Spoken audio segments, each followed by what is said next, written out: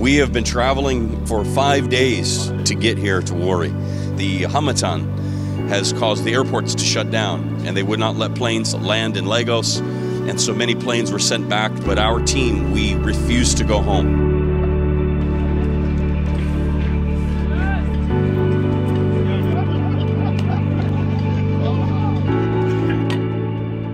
We believe this is God's time for Warri. God is going to do something here this week that will be historic. Signs and wonders, miracles. The blind eyes will open, the cripples will walk, and the power of the kingdom will be manifested right here in Warri.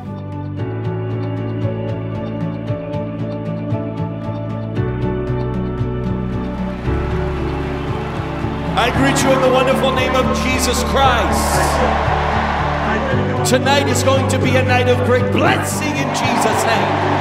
And you will never go home the same way again. This is Warri's time. This is Warri's moment. This is your moment in Jesus' name. Jesus is going to come into your life, but he's not just coming to be your guest. He's coming to be your Lord. He's coming to be your master. And you're going to give him your whole life. Every room, every door, everything.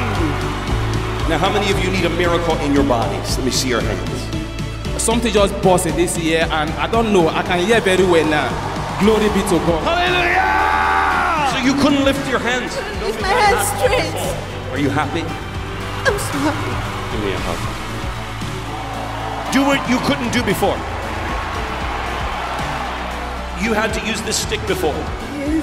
And now what happened? I can't walk on my own. Come on, show me. Can I have this stick? I'm not giving it back to you. Say 1. 1, 2. 2. Jesus. Hallelujah! The Bible says, whosoever shall call upon the name of the Lord shall be saved. Tonight you're going to call upon that name. And when you do, a miracle will happen. He will lift you up out of sin. And you will never be a slave to the devil again. You are going to be free.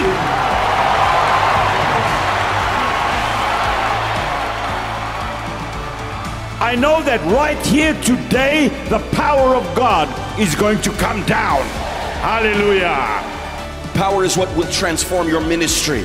Power is what will transform your preaching. Power is what will transform your praying. Power is what will transform your worship. Power is what the Christian life was meant to run on. Say amen. And as your praises go up, the power of the Holy Spirit is going to descend upon you.